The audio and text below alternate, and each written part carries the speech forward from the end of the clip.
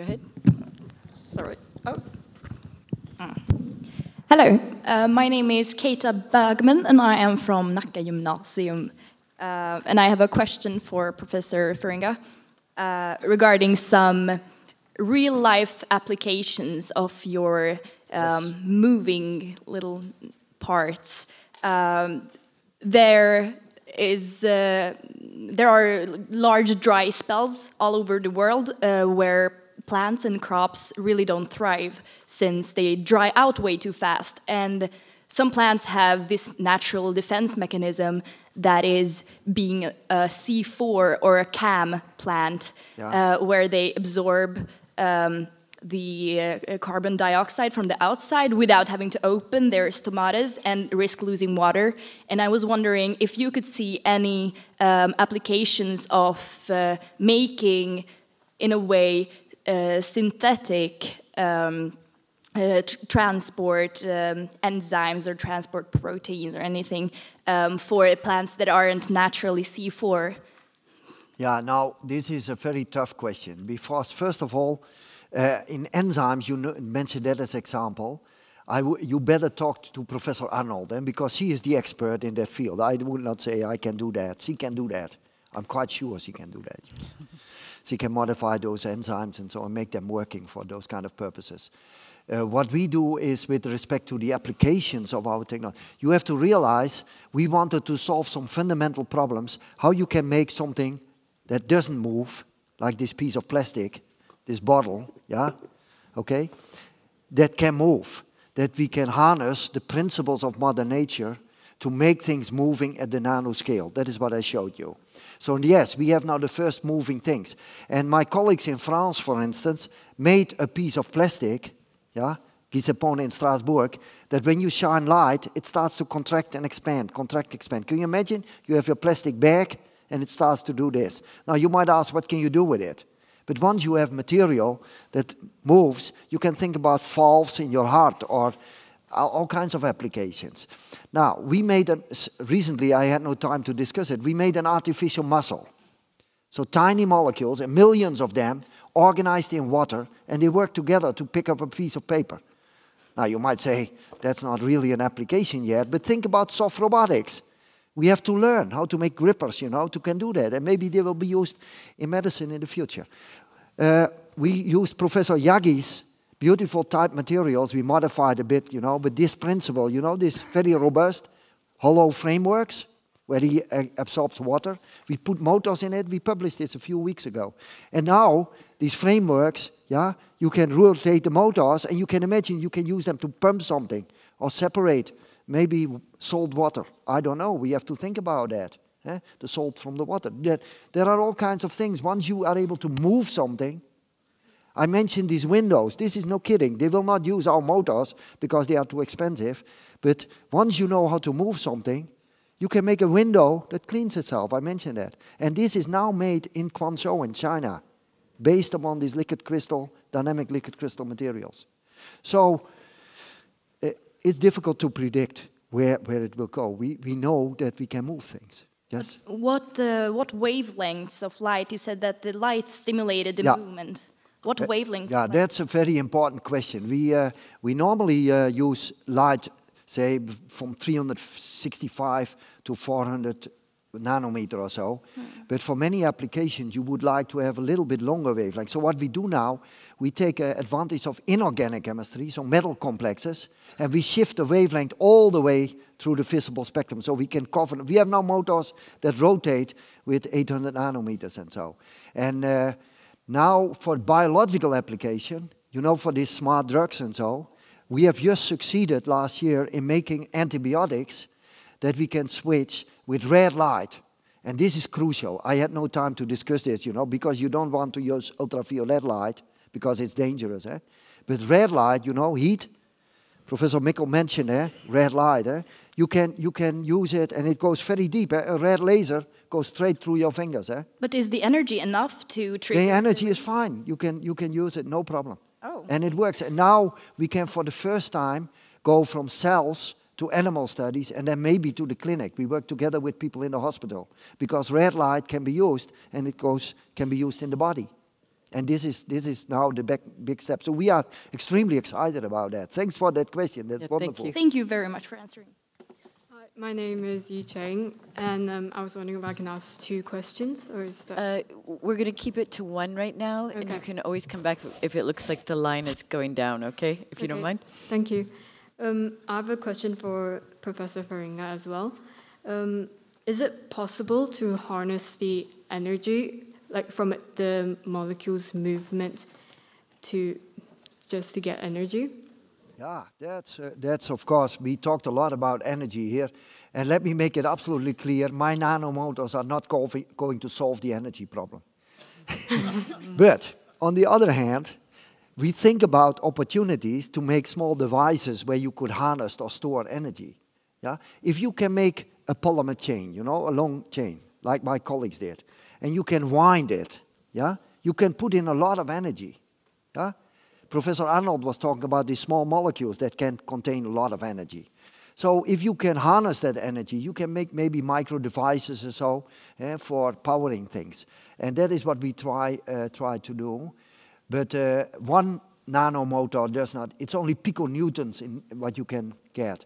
But if you have millions of them together, yeah, that's why we can make a muscle. And this is what we try to do, more this kind of thing. Not large-scale energy, that is beyond that. Then you have to go to this gentleman and to other people. Thank you. Hello, my name is Maya again, and I'm from Nesbø videregående skole in Norway. And I have a question about potential nano-submarines. Because you talked a lot about molecular motors and how you made things move and the plastic and things like that. But with submarines inside of humans, they have to have a goal. They have to go somewhere. Do you have the technology now to decide where they're supposed to move? Because you have movement, but can you control them? Now, this is, of course, very tough, because what you have to do is to put on something that recognizes, for instance, a tumor cell or so. And James Tour, we are working on those kind of things, but many people around the world work, of course, on drug delivery, delivery of pharmaceuticals. This is a hot topic. I mean, there are fantastic groups around the world that work on that kind of problems. And what you have to do is to find something, not only to deliver, but also to recognize, for instance, a tumor cell. So we work together with people in the medical school to look at, for instance, antibodies that we modify and that they can detect tumor cell. But James Tour, for instance, in Rice University in Texas, he made one of our motors, the 2nd generation motor, and he put a ligand to it that can, and a drug, and he drills a hole through a membrane in a tumor cell, and he delivers a drug. At least he got some very nice results. He published in Nature, I think, last year or so. So yeah, there are these kind of approaches, yes. Very interesting. Thank you. Okay. Yes, hello, I'm Aada Pajer from Åbo Academy University, Finland, and thank you all for your interesting speeches today. And I also have a question for Professor Feringa regarding your switch-like molecule that you manufactured. So fluorescent molecules usually lose their fluorescent ability due to photobleaching. Yes. So is this an issue also in your switch-like molecules? This is a fantastic question. We struggled with that for many years. And many people, of course, have this problem when they do all this beautiful imaging, that you need fluorescent compounds that are stable enough that you don't immediately destroy. We had this, we wanted to make, once again, I couldn't show it, but a single motor rotating. And so you need an arm and a fluorescent group. And then you can see the fluorescent group as a kind of small lightning lamp, and you see it rotating. And we did it. But it took us several years to get the molecules, because it was a very difficult synthesis, and we had to put the molecule on the surface, long arm, and a fluorescent group. And initially, we were blowing away the fluorescent group. Yeah, it was indeed destroyed when we do the rotation. But ultimately, we made it. And the motor rotates, and the fluorescent group does it, and we can see it. Yes, it's a really important problem when you make this kind of materials, that you make them robust enough, and that, of course, the energy levels are fine and everything is stable. But we managed at the end, yes. But it was a key problem, and it challenged our students for several years to get it all worked out. But it was a nice adventure. Thank you. Thank you. We have 3 excellent speakers here. So when you ask your question, perhaps you could think of some of your questions in a way that all could be involved. Okay. Hello, my name is Marwan. I'm from Tali Gymnasiet in Södertälje. My question is linked to my to a question Professor Feringa answered, which is the control of the movement of the nanomolecules and particles. You said that they feed off sugar on the body, so they can move. They feed off sugar on the body, so they can move. How to prevent, if you want to deliver the medicine, how do we prevent it from moving to other directions? Oh, yeah, but you know, we are far from that. What we wanted to do is just prove that you could move something with chemical fuel that is biological relevant, like sugar. You think about other fuels, yes? We have not done anything. You cannot go in a body or so, eh? You have to go to think about the development of new medicine. It takes many, many years to do all kinds of tests, etc., before you can come close to a patient, yes? So what we do is, we do in the laboratory, we want to show how you can do movement. With the ultimate goal might maybe be to do something in your body or so, but this is far from reality at this moment. This is a bit of a dream, of course, but you have to think about what would be relevant. If you only work out of water, you will never work in a biological system, for instance. Yeah? So here we were already happy that we could move something in water with sugar as the fuel. Okay. And we were very happy, I can tell you, that it worked. So the next steps is real long, you know, it's a bit still science fiction, yes. Okay. And long distance, yes. Thank you. But you have to dream a bit about these things. Okay. Thanks. Thank you. Hi, my name is Agnes and I'm from Soltorps Gymnasiet, and I have a question for Raphael Domjan. I'm just wondering how fast the boat can go that were driven by solar panels. So the speed of the boat, the average speed was about 5 knots day and night, so that was not really fast. Our slogan on board, it was slow is beautiful. But actually at 5 knots, when you don't stop, it means that you do almost 200 kilometers per day. So when we cross the Pacific, for example, from the Galapagos to the French Polynesia, it was 6,000 kilometers that we did in 25 days. It was faster than the sailing boat who was behind us. Yeah. Excuse me, how much is 5 knots in kilometers per hour? 10 kilometers per hour, the average speed. And the maximum speed was about 10 knots, so 20 kilometers. That was the top speed. Yeah. Thank you so much. Go ahead. Hi, my name is Ali from Täby Enskilda Gymnasium, and I have a question for Professor Feringa. You mentioned the submarines. They use sugar as fuel, and I was wondering if you could use just the submarines to, so to say, treat diabetes. I think it's type 1, because it kind of works the same as insulin. It lowers the blood sugar levels. Or is that not possible? Treat diabetes or so. That was your question? Sorry, I didn't... Your question was if you could use these things to treat diabetes? Yeah. Oh. No, you have to be realistic, eh? I got the question, would it ever be possible to move something in your body, like a submarine, like this Asimov movie? So I discussed with the students, and I said, oh, this is a nice challenge. Can we make moving something in water, yeah, with a fuel that would be relevant for the biological system? And so we decided to use sugar, 2 enzymes that can convert sugar in 2 steps, making oxygen and propel. And that was how far we got. Yeah?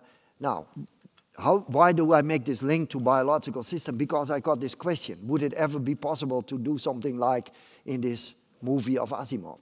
Of course, what we proved is that we could move something in water, as I said before. This is, of course, far from anything but diabetes or so, or whatever. But you could think about once you can use glucose and do something with it, like a catalytic conversion or movement or whatever, to think about making a sensor or so. But of course, there are other approaches for glucose sensors where they really can detect glucose, and several groups around the world work on that. But it's an important problem, of course. But here we were not really, I have to warn you, we were not really looking so much at applications or so. We want to prove fundamental principles of motion. Yeah? Now with other things we look at applications, like with these drugs, for instance. Yeah, we work together with people in the medical school. That's more realistic. Thank you. Thank you very much. So I think that we are all in agreement that one of the ways that we can improve energy efficiency is by using the sun much more than we have been. And Professor Michl, you were saying that you were a little bit concerned about the time frame for fission. So what would it take to speed up the process? What would be your hopes to make this happen in a little bit more conceivable time frame? What's missing is a material that is practical, that will actually survive on the roof for years. And it has to have an efficiency that's close to 200% triplet yield. Otherwise, the gain is not worth the trouble, having 2 layers. And as you have heard before, making predictions is not easy, particularly about the future. And it could happen tomorrow that somebody comes up with a system that's sturdy and practical, or it could take a year, or it could take 5 years. I do not know. Thank you. Go ahead. Hello, I have a question for Professor Michl about other projects trying to break the limit of 32% efficiency in solar panels. Are there any other promising approaches? Could you repeat the question, please? Are there any other promising approaches to break the 32% efficiency limit on solar panels? I see. If I understand correctly, you're asking whether there are other ways to overcome the Shockley-Queisser limit. Yeah. Yes, people work on other approaches too.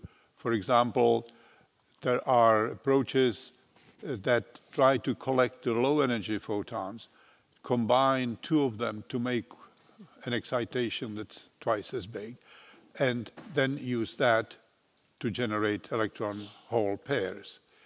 There are people who work on a hot electron idea, which would take the full energy of the photon that's absorbed, and before it loses a good fraction by conversion into heat, inject an electron into the other, across the junction. And there are several others, people who work with nanoparticles trying to accomplish what we're trying to do with molecules. This is known as multiphonon generation. And I would say that there are probably half a dozen approaches that people use. None of them have actually become practical, and perhaps the probability that any one of them will succeed is only 10%. I don't know, it's hard to tell. But this problem is so important that I think it's essential to try to look under every stone on the beach, so to say. It's just an essential issue.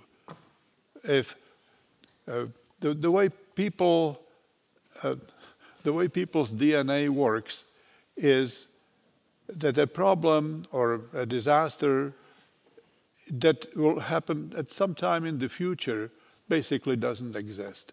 Only disasters that are at the door count. I see that twice a year when I teach students.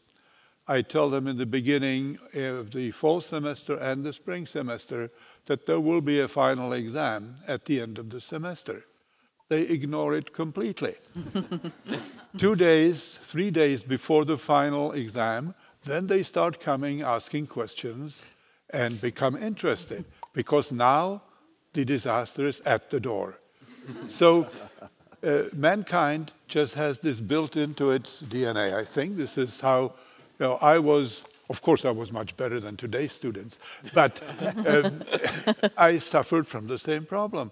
It's just natural and human to worry about today's problem, not about a problem that will be serious 20 years from now or 30 years from now. And I think we need to overcome this, and we probably won't. So the only solution, in my opinion, is to make sustainable energy actually economically competitive. If you can save money by using solar energy instead of burning coal, then people will do it. And this is why it's essential to improve the efficiency of solar cells.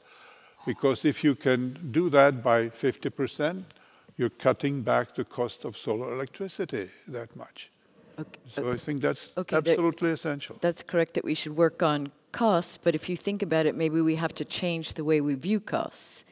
Our resources are dwindling, and there are different ways of evaluating the wealth or merit of certain resources. So, for example, Raphael, you want to get to where we can use solar energy for boats and other forms of transportation. How do we do that? I mean, I am not fully agree with you. You are talking about efficiency. For me, the most important is the cost. If the efficiency is a little bit below, we have enough place at the moment in the roof. Almost 90% of the roof of this planet is empty of solar cells.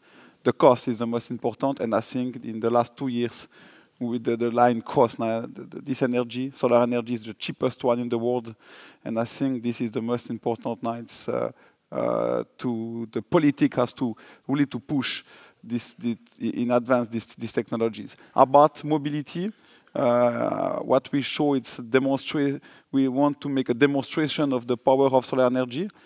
We are not thinking that tomorrow the plane will be solar, but maybe the plane will be electric or using hydrogen, and somewhere we have solar cells who will produce the energy for the plane, for the boat, for the car. We are not thinking about this. This is more for the fun, to put a star in the eyes of the people. Okay. Can I be a student for a moment? Of course. Okay, then I'm allowed to ask a question to these gentlemen. I learned that solar cells are pretty good already, and getting energy. Yeah, the main problem is to store energy. So how are you doing this in your boat or in your plane? How to store energy? I learned that is the key issue where we have the biggest challenges. But I would like to hear your comments on that, if I'm allowed. I'm a student now. We're all students. Okay. Professor first. I mentioned storage briefly, didn't go into any detail in 35 minutes. It is very important, people work on it, but I don't think that that's really the only remaining problem in the utilization of solar energy. The people work on liquid cell batteries and all kinds of things. The problem with the current situation, in my opinion, is that oil flows out of the earth for free. You spend money, of course, looking for it. You spend money drilling and so on. But the people who have, or the countries that have a lot of oil, if they wished, could cut the price under anything that we can offer today with solar energy. And the proposal that was made by Lorie, and that is that we need to change the way people think of cost, more cost benefit include the hidden costs that are perhaps going to show up in 10, 20, 30 years. That's a very tough task. I'm afraid there you're fighting against human nature. For now, until it becomes like your final exam. That's right, yeah. But then it may be too late. You know? If we start saving... well, I think Raphael, who still will answer the question, I'm sure, but he's fighting to make us realize we should think about that now. And that's a very important thing to do. I'm absolutely in favor of that. I'm just worried that it's not enough. I know, but we all have to try. That's our message today, I guess. But Raphael, you want to? I think it's a very good question, and we come back to the costs. We know how to the storage of this type of energy. We know how to do it. There is, of course, the battery. It's quite expensive, and I don't know in Sweden, but in Switzerland, for example, we have the hydraulic plant. We can use it. We can, the water. Now there is a lot of team who is working, for example, to make a battery with the air under the water. It could be a lake, could be the sea. So there is some technology. The problem is when you add the cost of the energy and the storage, then the energy is too expensive if you compare with fossil fuel energy, gas, and this type of things. This is clear, but it's the cost, the technology. We know how to do it. We have to change everything. For example, the grid. We have to adapt the grid with these new technologies, with the wind turbine. But I think the problem is not the technique. I think the problem is more that there is, in one hand, a big business. Of course, they have to change, and they don't want to stop. And I think it's not the technique the problem. I think it's more first of all, I think what you said, that we will understand the problem when the problem will be at the door. I think this is one of the problems.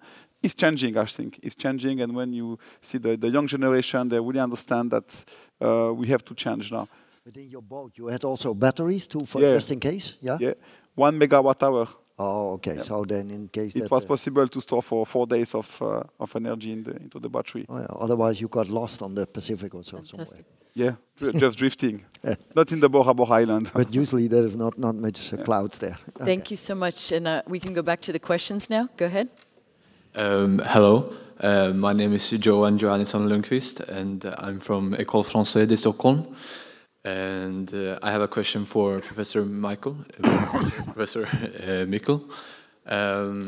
During your presentation, you talked about the usage of different types of green power, such as geothermal, solar, etc. I was wondering about what you thought about us, humankind, pursuing different types of nuclear reactors, such as the ones proposed by the Generation 4 International Forum, such as VHTR or SFR and etc., or LIFTR.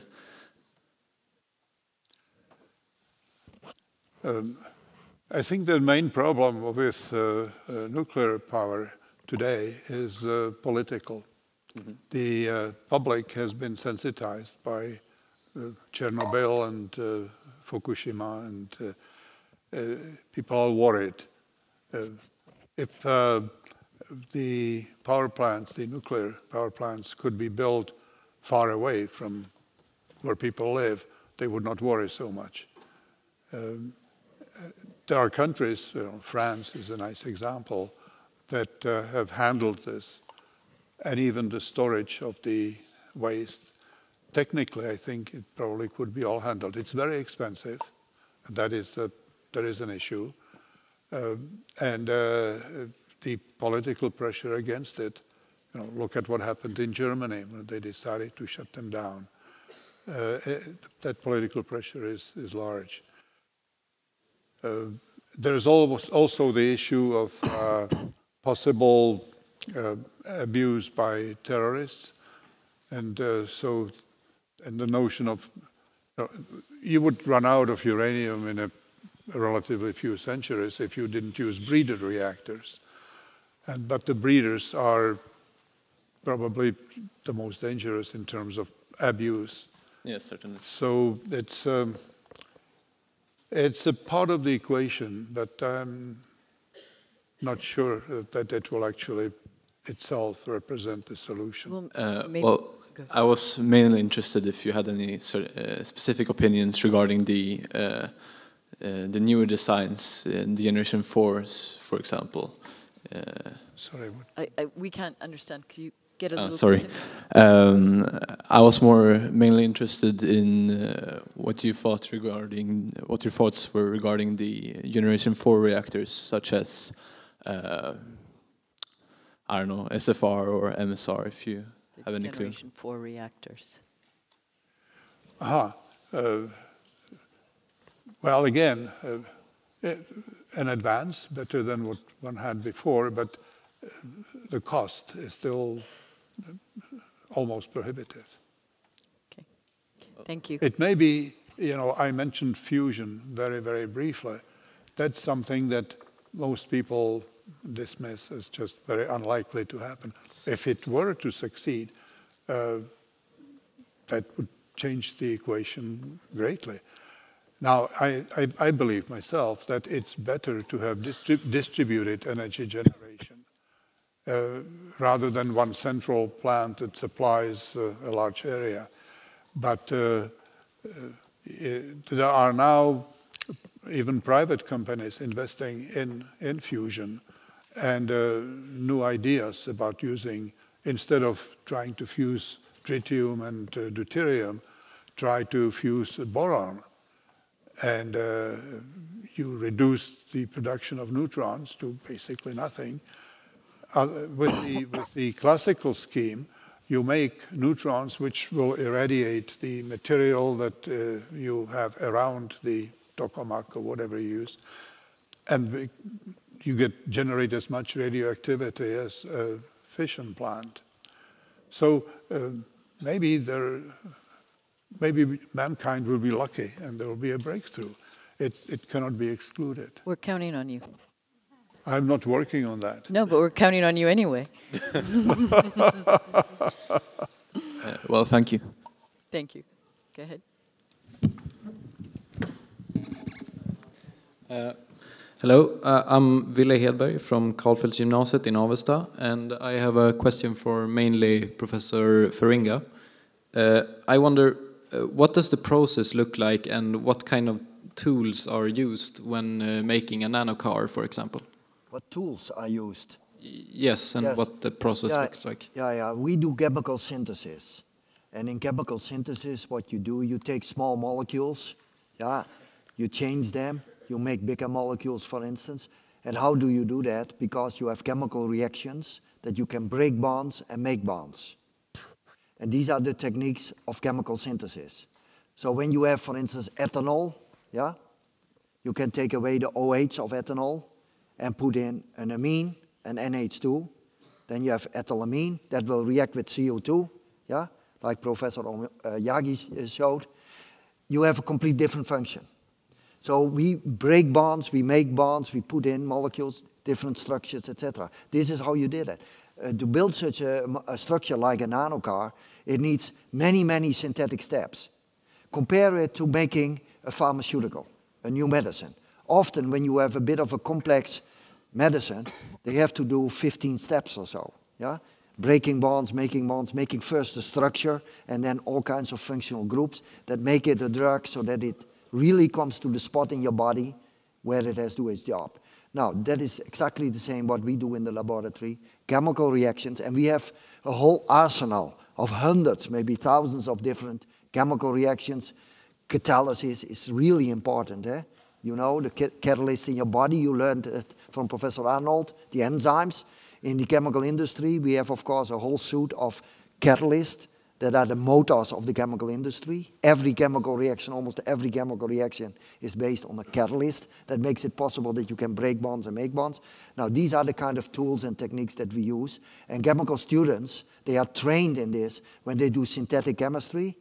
They're learning a lot of these tools and techniques in the laboratory to make it possible that they can make a molecule. Now, that's only one part of the story, because you can make a molecule, but often it's not 100% selective. You get also side products and you get other things.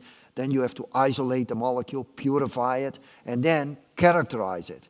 And so when you see a picture of a laboratory, you see maybe something doing a chemical reaction, but you see all this equipment, big machines like Röntgen, and magnetic resonance, and all these techniques. And this is because we have to precisely characterize if the atoms are in the right order, the functional groups, if not the wrong atoms are there, etc., etc. And that is often as much work as making the molecule to prove that everything is correct. So this is the kind of techniques, etc. It's it looks like engineering at the molecular scale. Thank you. Thank you. Please go ahead. Hi, my name is Hugo, and I'm from Skvadens Gymnasium. And I have a specific chemistry question to Professor Feringa. So I can see how light can resonance with the electrons in a pi bond, for example, to break it, and then the configuration can change and a pi bond can form, and then we have a switch, kinda. But I can't imagine how like a glucose molecule or similar can create like the same effect and create a rotary motion. No, but in your eye, and when you rotate, that is energy from the light. I showed this is light powered, like in your eye. But when you have another reaction, like you can convert chemical compounds by catalysis. You can also convert glucose. Yeah, that's what you mentioned, no?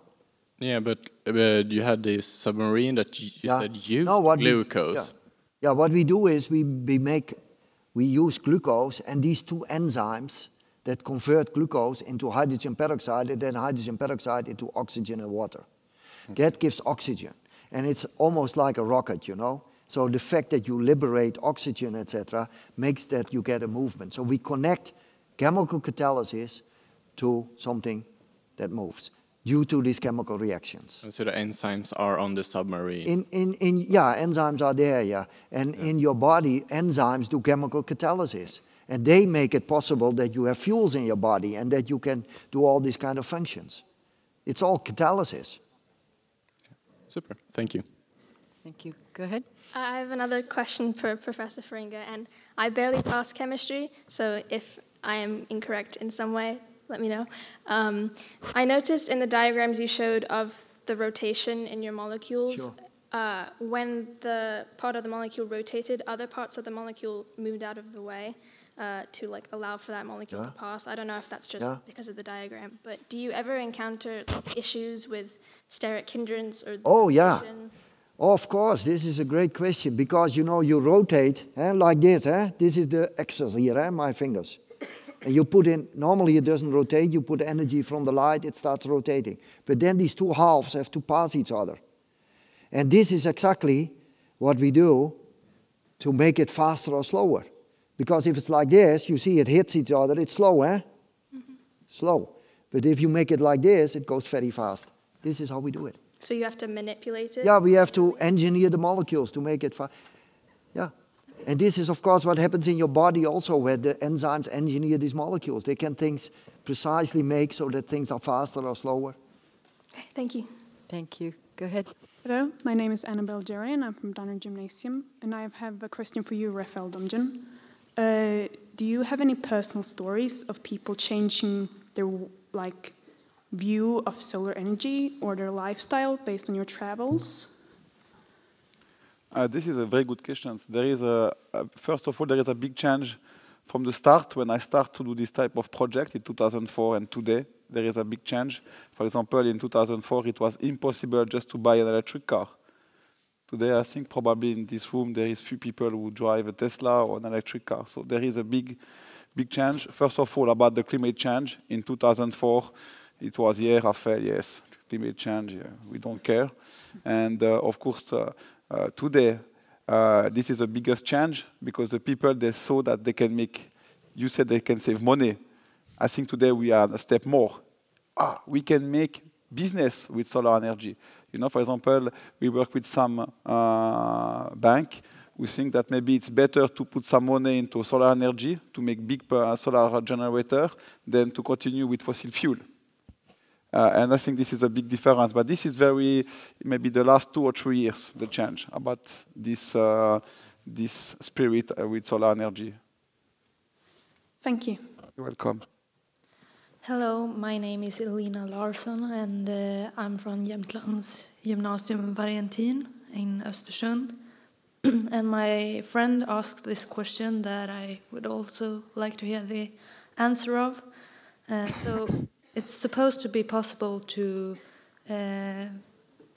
give the entire world's energy need by solar energy.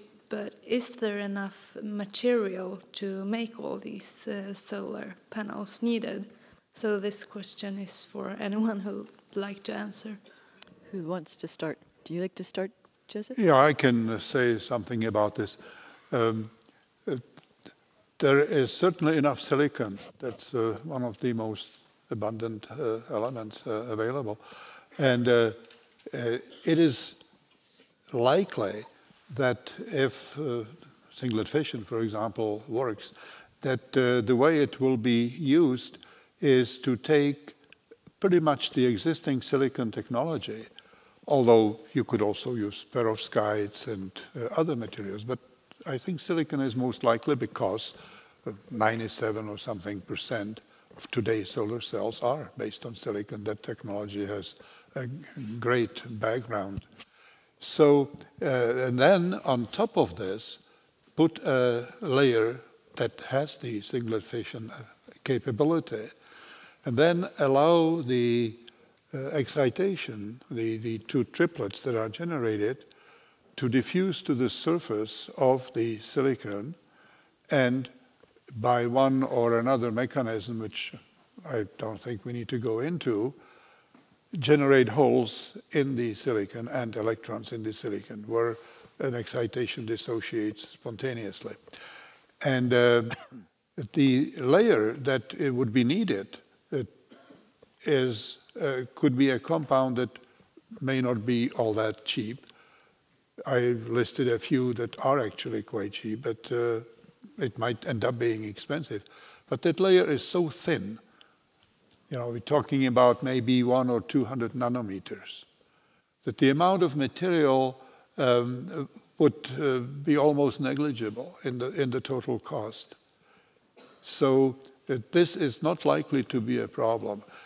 Even, for example, the dye-sensitized solar cells, the Grätzl cells, which are now available and are actually sold in places like Africa. They are nice in that they are not rigid. They are like cloth. You can change the shape. You can put them on your clothing if you want to. Those use very precious metal called ruthenium. And that's an expensive metal. But the amounts used are so small that they are basically negligible relative to the rest of the production. So I think that the issue will not be a shortage of materials. The issues may be others. You know, perovskites, for example, look very promising, except that today they all contain, the good ones all contain lead. And lead, you know, we used to have it in gasoline. We got rid of it because we realized that it's not good for children that live right next to a highway, and so on. So there are issues like this that may be more essential than the shortage of material, of the elements. Yeah, go ahead. Yeah, the goal is not to power the whole world only with solar energy, because, for example, if you go to the north of Canada in winter, you have 2 months without light. So the goal is really to have a mix of energy. Solar energy, the wind, to find new type of renewable energies. And if we put all this energy together, this is, I think, the way that we have to go. Can I add Sure. a comment to this? I'm not fully agreeing with what has been said here. Of course, for some things there might not be a scarcity because you use small amounts. But realize, I showed you the periodic table, and it was mentioned ruthenium. Some of the metals are indeed pretty scarce, and there's a lot used in turbines, in smartphones, in electric cells, in batteries, etc., electric cars. I learned that several million smartphones are every year in Europe getting obsolete. So I think it's our duty to recover those precious metals. Even if it's not scarce, we should learn how to recover, to recycle materials. I think it is a big, big challenge. And of course, in nature, I showed in your body a lot of the material recycled. We hardly recycle anything. Yeah, a bit of plastic and paper. But we should learn, this is a big challenge for industry also, to learn how to recycle materials. And I think we owe that to the world. And we are simply at the moment not smart enough. We need you to help us to develop that in the future. Because I think we own it to the world. Learning how not only to make things, but also to recycle things. Thank you very much. Yeah, go ahead. Hello, I'm Emily Hallberg from Åbo Academy University in Finland. And my question would be directed to Professor Michl.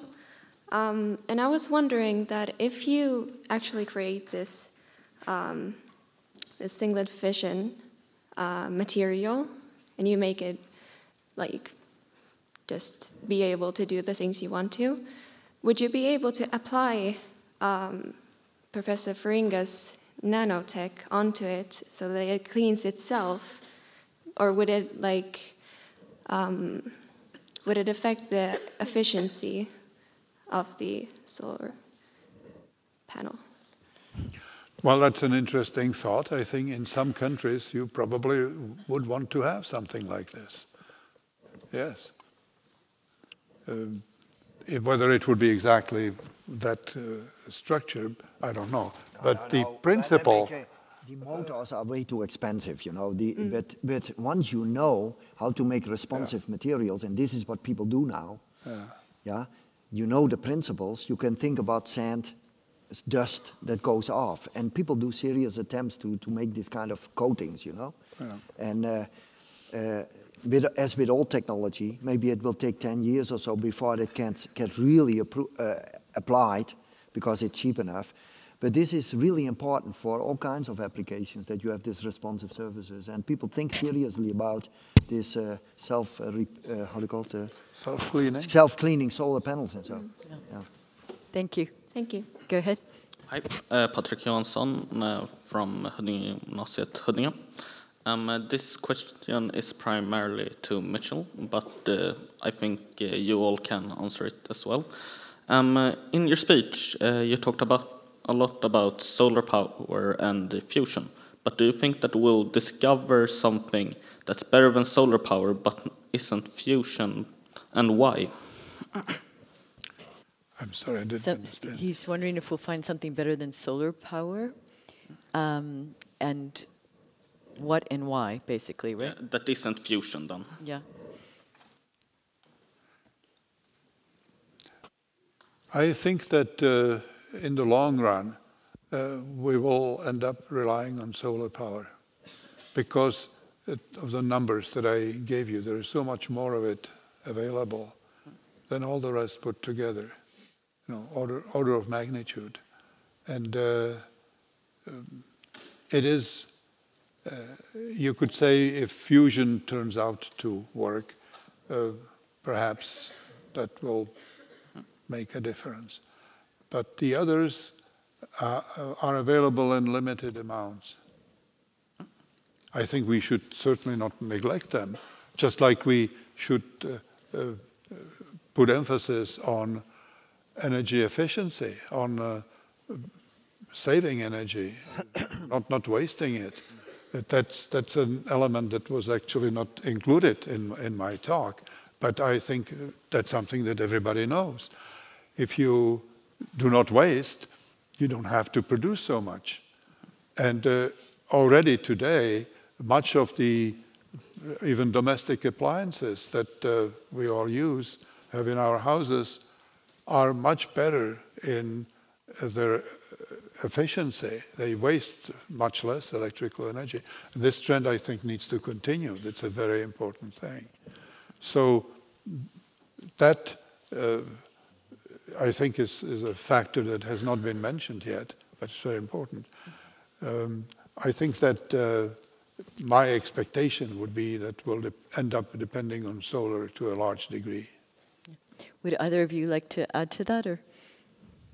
I am fully agree with our point of view, but also the cost. Now, if you follow the cost of this technology of solar energy is so low that I don't know which energy can be cheaper than solar energy. And you know, in this world, as we want to produce as a maximum as we can, it means that we have to be cheap. So if you have a cheap energy, why we have to produce another one that is more expensive? So for me, solar energy will be the one. I see. Thank you for all your speeches, and thank you. Thank you. We'll take these last two questions. Go ahead.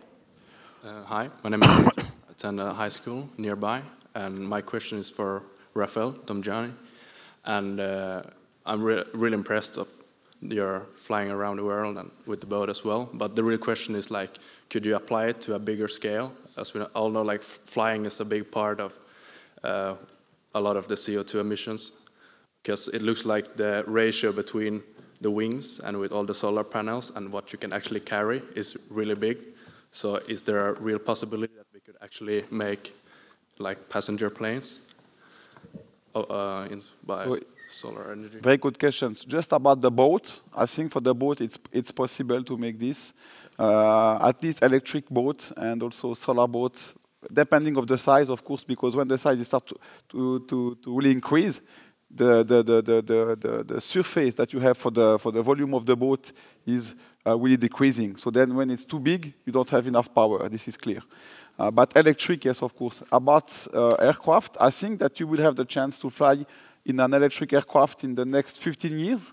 That will be possible to make a flight from Stockholm to Oslo, for example, with an electric aircraft.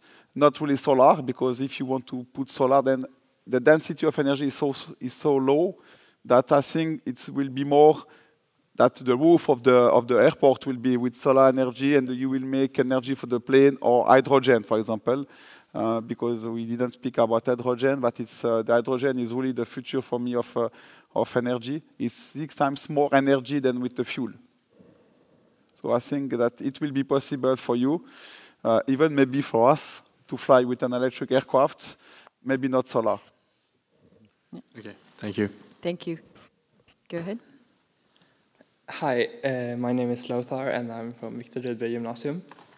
And all of you inspired hope for the future, but I would be honored if you could elaborate on this more philosophical question.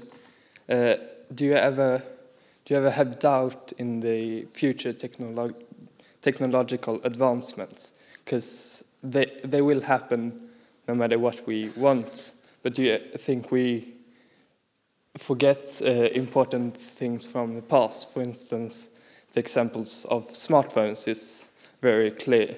We now have a different social norms, or we act between each. Do you think we forget the importance of the past when we move into the future with all these technological advancements? So you're saying that there's a social cost of some of these technological advances. You're asking if there is. Yeah, if you ever have doubt in the technology. As we advance technologically, do you feel there's a large social cost that goes along with it? If I understood your point, you're completely right. You know, the world of today is really going just with the technology, telecommunication, always faster, and this is true. But in my point of view, why I am involved to promote solar energy is because we are now so close of the problem. It's even at the door. Maybe it's too late. It means that today we have to change and to stop to put this CO2 into the atmosphere. And for this, we have to go very fast. So for me, with this problem, we have to go fast and to use the technologies. But it's true that for the world of tomorrow, that will not be probably my job, but we have to think a little bit more what we are doing and where we go. We have to, I don't know if we go to the good direction with our planet. I am fully agree with you. And would you like I think, as was mentioned during these 2 days, it's extremely important, the stewardship for our Earth, that we preserve things. On the other hand, if we are much better in technology, like for instance energy was mentioned a lot, water technology was mentioned, other kinds, the use of materials, computing, all these things, better pharmaceuticals, lower energy costs, lower materials costs. If we can come up with these kind of solutions, it will help us a lot, in my opinion, to solve some of the pressing problems that we have with the amount of materials that we need now, because we waste a lot. Yeah? I mentioned recycling of materials, but precision technology can help us a lot, both in getting food, agriculture, yeah, but also the materials, the cars or the transport of the future, etc. So I'm a strong believer in that if we get better technologies, smarter technologies, that we can preserve a lot more in nature. And you can also say, yeah, maybe we should have half the population in the world, but that's not so easy to tell. Who should then disappear, you or me? That's a difficult question. On the other hand, of course, it's also a lot about ethical and other aspects. So if you have looked now at electronics, I mentioned, I think in my talk maybe I showed, to integrate computers and chips with your brain. In the future, now we don't maybe not know enough about the brain, but if we know a lot more about neurobiology and about the brain function, they will integrate chips in your brain. Now we get an interesting discussion. If you have problems with walking when you are old or you don't memorize, maybe it's nice to have a chip that helps you. But would you like to have an integrated system of a robotic and a human being? Do we want that? Can somebody zap you when you have a chip in your brain? Or download you on the internet? I don't know. I think this is also something that is a bit scaring. We heard about DNA technology. Yeah, you can maybe, this was this big discussion last year about cloning and about all this DNA modification. So there is also some aspects that go far beyond energy that we have to discuss. Do we really want that? This kind of technology? I think this is a really important question. We can discuss about this the rest of the evening, I think. Yeah, but what you say, Ben, is very important. The mankind thinks since many years now that when there is a problem, the technology will solve it. No, one day it will not be possible anymore. No, we have to think about what do we want to solve and what we don't want. Yeah?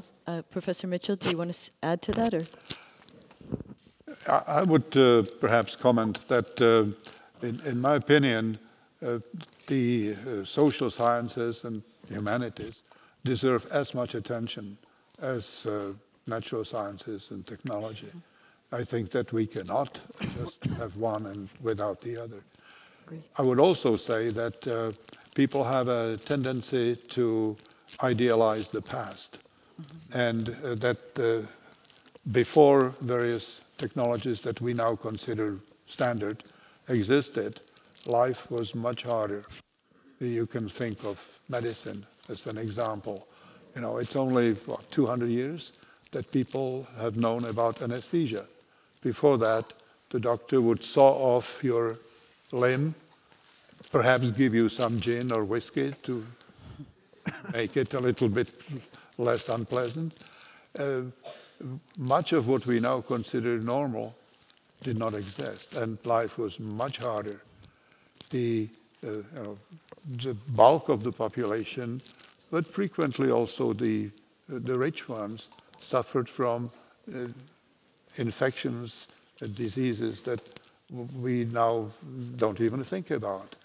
So the return to the past, so each one of us thinks that things used to be better. Well, mostly before, because we were simply younger, and we could do things that we like to do, maybe twice a day, and now we can not hardly do them at all, or maybe once a week.